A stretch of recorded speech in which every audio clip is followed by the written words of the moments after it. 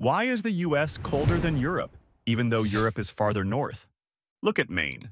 It sits on nearly the same latitude as Spain and southern France, yet winter temps in Maine can drop below -4 degrees Fahrenheit, while northern France usually stays above freezing. So what's causing the gap? The answer is the Gulf Stream. This massive ocean current pulls warm water from the Gulf of Mexico, travels up the US East Coast, then pushes that heat across the Atlantic toward Europe.